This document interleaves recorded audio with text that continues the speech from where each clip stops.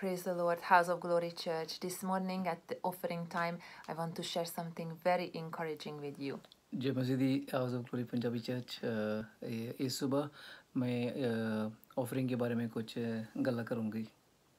This is a verse from Leviticus 25. ये जो वचन है ये लेविटिकस चैप्टर 5 से. Chapter 25. And I personally got this verse before when I wanted to start maternity leave.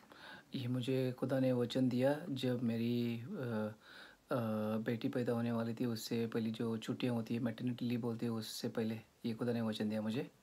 This is a time when God instructs his people and says to them that for 6 years they should sow their fields and plant crops and reap and do harvest. ये गल्ला खुदा ने किया Israeli लोगों के नाल कि जब वो खेती में काम करने को चालू करते हैं, बी बोझने को, तो उससे पहले जो बातें होती है वो इसके बारे में बातें किया खुदा ने उनके बारे में. But verse 4 says, in the 7th year they should give a Sabbath rest to the land. लेकिन खुदा ने कहा कि ये चैप्टर 25 में वर्स 4 में 4 में कि 7वां जो बरस होता है वो बरस के लिए छुट्टी देने के लिए, रेस्ट देने के लिए ज़मीन को. They should not sow. वो उस टाइम भोजने भी नहीं डालने का. They should not plow. They should not tend anything. कुछ काम नहीं करने का खेतों में. But they should just eat what grows. लेकिन सिर्फ जो पैदा हुआ था या जो खेतों में जो फल मिले थे वो ही खाने का. That's how they should spend the 7th year. इसी तरीके से वो 7वां जो बरस है वो गुजरने का इस तरीके से. And then it says later on, if the people ask, how will we survive? What will we eat then if we don't do all of those things? If we don't work, if we don't sow? अगर लोग पूछेंगे और सवाल उठाएंगे कि हम ये 7वां बरस में कैसे काम हम खाएंगे, क्या करेंगे हम, क्योंकि हम इस 7वां 7th ईयर में कुछ काम नहीं करेंगे, कुछ खेतों में कुछ भी नहीं बोझेंगे, कुछ नहीं करेंगे, तो हम कैसे खाएंगे. And the Lord says in verse 21, now I will command my blessing to you in the 6th year.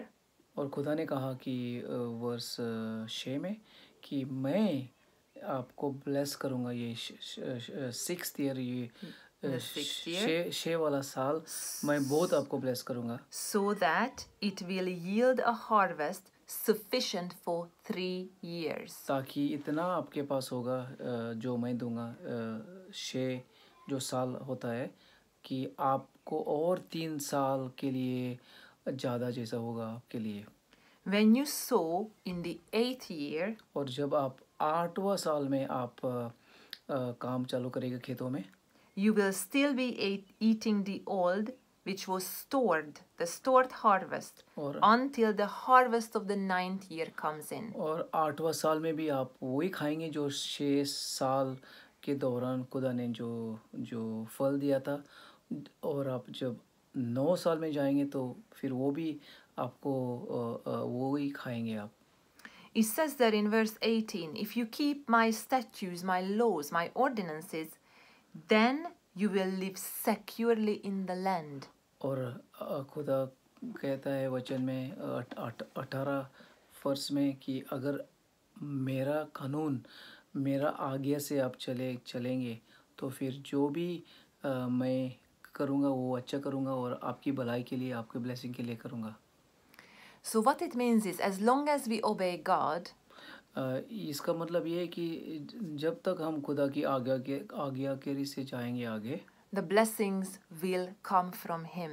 खुदा का बरकत, ब्लेसिंग खुदा से आएंगे हमारे लाइफ पे.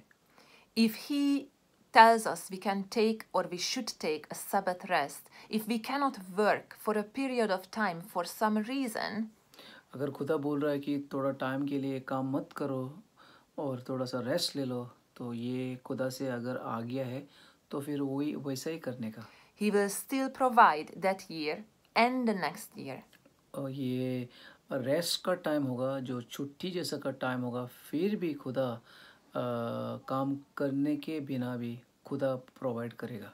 because He wants a periodic rest time, a focus on Him, a time set apart and made holy for Him. क्योंकि खुदा को भी चाहिए कि ये जो एक इस खेतों बाड़ी के लिए जो रेस्ट जो छुट्टी जैसी दी थी तो हमारे लाइफ में भी ऐसा ही चाहिए खुदा को, ताकि हम खुदा में रेस्ट करेंगे, खुदा पे नज़र रखेंगे, हमारी निगाह खुदा पे होगी.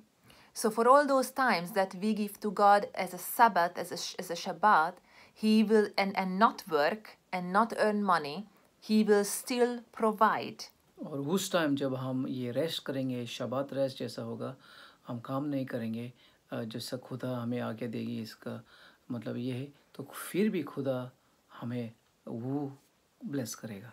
As you have seen, He's planning in the 6th year, He's planning so much blessing that it will last the 7th and the 8th year until the year of the harvest comes in. तो अब He planned it. तो अब देख रहे हैं कि 6th year में 6 साल में वो खुदा प्लानिंग कर रहा है ज़्यादा देने को, ताकि जब आप 7वां बरस में आप रेस्ट करेगा, 8वां बरस में काम करने को चालू करेगा, और फिर 9th ईयर जो 9 साल में आप जाएंगे, तो फिर उस टाइम भी 8वां साल में जो किया था काम वो उसका फल 9 साल में मिलेगा. तो फिर खुदा ने अच्छी तरीके से सोचा है ये गल. And so this is what encouraged me in my life when I wanted to take time off just to look after the children. God promised that it is fine and I can stop working. I will return later. तो मेरी ये personal गवाही है कि जब मेरे बच्चे हुए तो मुझे भी थोड़ा सा रेस्ट चाहिए था, काम बंद करने वाला था, तो फिर मैं सोच रही थी क्या करूं, लेकिन फिर भी खुदा ने मुझे आज्ञा दी कि आप रेस्ट करो, फिर भी पैसा के बारे में मत सोचो, मैं प्रोवाइड करूंगा. And if anything happened during the time of lockdown for you, I also feel that the Lord is saying, don't worry, He knows how to bless you and He will sustain because He's our provider, Jehovah Jireh. God bless you, church. अगर आप lockdown के दौरान ऐसा हालात आपकी हुई है कि पैसा का कमी हुई, ये हुई या कुछ भी हुआ, तो डरो मत, फिक्र मत करो, खुदा आपको प्रोवाइड करेगा. जो भी उसका जो रेस्ट जो आपको मिला है वो आपने यूज़ किया है, तो अभी खुदा ब्लेसिंग का टाइम आपको देगा. और ये मेरी गवाही है. तो मेरी विनती है, जो भी अभी टाइट्स और ऑफरिंग लेके आ सकते, bring a tights and offering to the house of the Lord and bless the church. Yes. Because it belongs to the Lord. ये दसवन जो होता है, दसवन जो होता है वो खुदा का होता है, ये हमारा नहीं है, उसका हक है, खुदा का हक है इस पर 10% का. और लव ऑफरिंग जो है होती है वो उसके ऊपर होती है, 10% के ऊपर. अगर आपको देने का है तो आपकी मर्जी, as you wish. God bless you. God bless you. आमीन.